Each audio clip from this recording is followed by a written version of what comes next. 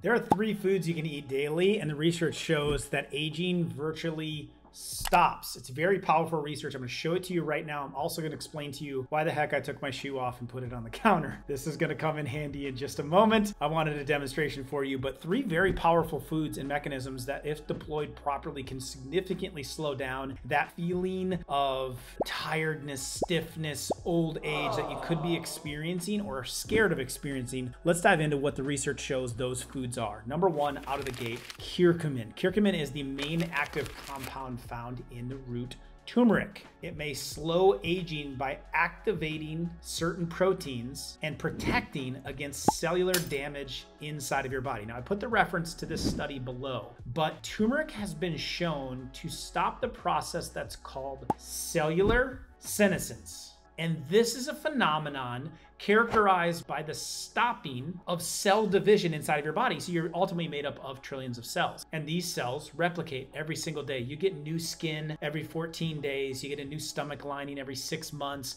These roll over inside of your body and create new cells. But when a cell has been copied, and then there's been a copy of the copy, and then there's been a copy of the copy of the copy, you know, it's like one of those dub tapes you used to make as a kid. So maybe you can remember this back, maybe yourself or your kids taking tapes in the CD player. So the CD player came with a tape, and you could play the CD and record it onto the tape, or play the radio and record it onto the tape. Then if your buddy or your friend had a recording of that, you could take your tape and dub it onto another tape. But every time you did this, there would be a little bit lesser of a version, be a little bit of a hum on there. There'd be a little bit of background noise that would happen, meaning the copy wasn't quite the same. The same thing could apply if you have and printed off a piece of paper, a sign, right? And then you made a copy of the sign. It wasn't quite the same, right? It lost the coloration. It lost it got a little distorted. But then if you were to take that copy and then photocopy that and turn it in, you lose a little bit with each copy that you make. Your body, your cells are the same way. You're losing a little bit of ink. You're getting a little bit more distorted. And then eventually there's no more copy to be made. There's nothing else that the body can make out from it.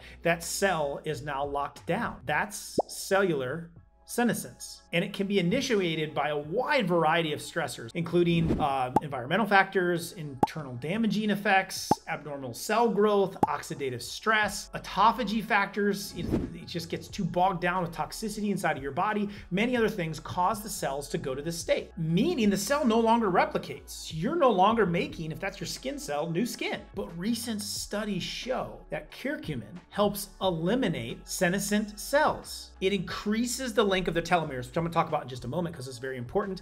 That's why I have my shoe up here. And autophagy, meaning the cleanup, the recycling. I have a whole video on this channel about autophagy, of how it cleans up the garbage inside of your body. And in one animal study, now these are always done in animals first, then up to humans, it was actually showed it extended the average lifespan by 26%. Now I know that's in an animal, but can you imagine if you're doing something like turmeric with curcumin for a lengthy period of time, could you possibly be adding 10%, 15%, 20% more years, quality years to your life?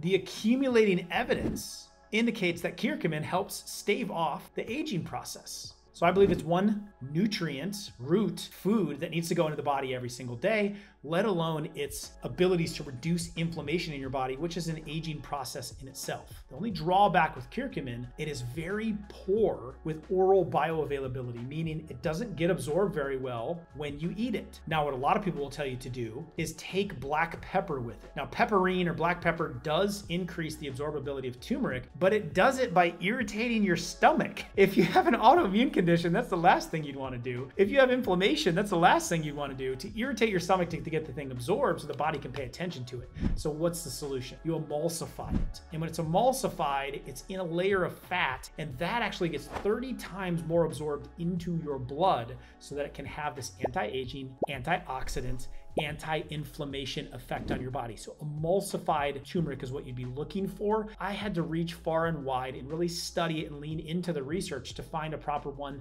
that would hold up to blood absorption. I put a link to it down below. Let's go to the second food you should be eating every day to slow or stop the aging process. Next, we're going over to fish oil.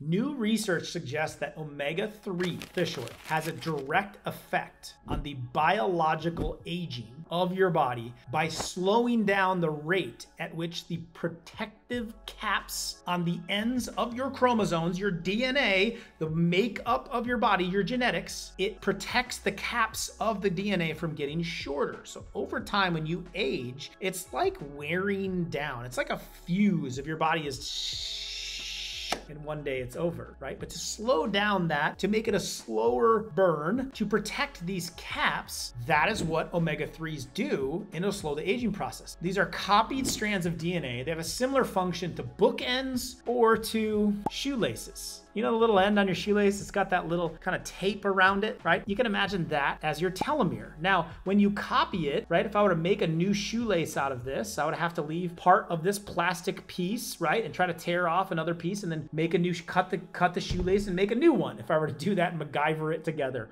then the end, the telomere would be shorter. Every time it reproduces, it gets a little bit shorter. So as you roll over cells for the aging process, you're shortening the telomeres. If the telomeres get too short, then the DNA is now damaged, and then the cell stops dividing. So you see how what we talked about with curcumin and turmeric, the cell senescence, and these telomeres are very tightly woven together. So what stops them is when the telomeres are too short. So in this way, the telomere acts as the biological alarm clock or the fuse. The rate at which the fuse burns can vary between both individual people and individual cells. So this is believed to have an impact on age-related disease. In fact, US scientists conducted research looking at the effects of omega-3 fatty acids on the shoelaces, on the fuse, on the telomeres. And they looked at how they shortened. They took 608 people in a hospital outpatient setting that had heart disease. So they just focused in on the #1 chronic disease in the world. At the start of the study, they measured the length of the shoelace ending, of the fuse, of people's white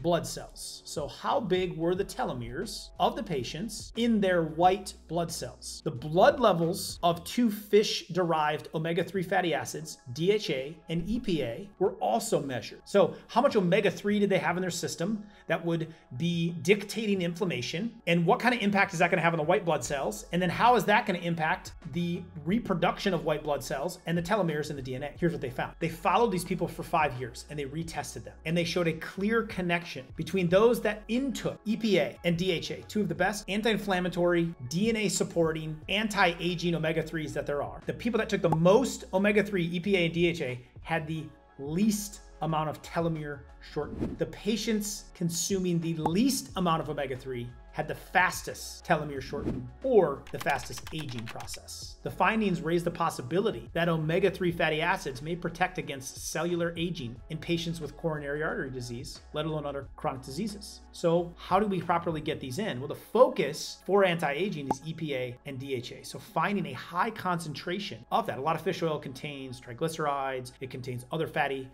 acids and other fillers. When you filter that out, you can concentrate the amount of EPA and DHA in still a swallowable supplement form. So it's not a huge supplement to take down. And that's what I had to search a lot for to try to figure out how can you concentrate that. I had to go all the way back to the discoverer of omega-3s, Dr. Dyerberg, who discovered EPA and DHA. And now we understand that's actually tied to anti-aging.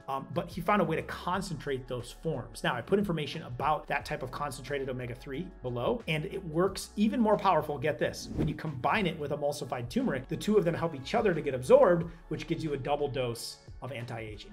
Let's go to number 3. Number 3 isn't specifically a food, but the tie of how you eat your foods and when you eat your foods. What has been shown now is you can create a war inside of your body by eating and over-consuming, which is constantly calling upon insulin to try to store energy. A lot of times it's being stored as fat, to try to figure out how to burn energy, and it's bogging down your liver. But also the combinations of food that you eat can create a war in your stomach of, is it a carbohydrate and I need to produce the enzymes and the acid to break down a carbohydrate? Or is it a protein, which then I have to produce a completely different set of enzymes and a completely different concoction of acid to break down a protein, let alone fat, which just sits in the stomach for a while and gets broken down in the small intestine when the liver goes to work. So when you are eating the old meat and potatoes, you are not only spiking your insulin levels with the starches, or if you're doing the meat and pastas with the carbohydrates, but you are giving the stomach a double job. You are asking it to work double shifts to break down both the protein and the carbohydrate. That takes its toll on your body very quickly. So what's the solution here? What are we saying? Well, the more we overconsume, the more we overtax our body and put it into an advanced aging process, because it's spending all of its time processing the food, and it never gets into what we call autophagy, which is the cleanup of the garbage, the recycling, the scraps. It's always being provided with fresh raw material in food, and it never uses the scraps and cleans itself up. Also, if we're making it double work by combining the wrong types of food, we're overworking it, which is going to make you age faster. So ideally, if you're going to have a meat-based meal, you would have it with vegetables and fruits. If you were going to have a heavy carb-based meal, breads, potatoes, pastas, you would omit the protein and just have it with vegetables or fruits. Now, this is an age-old principle of meal combining that can really slow that down, so you may try that. The other way to do it is to put your body through fasting. So it's not digesting anything. It gets a break, it gets a chance to recycle, refresh, and keep you rejuvenated, and it is one really easy technique to put into place to allow your body to age at a pace that you're more comfortable with.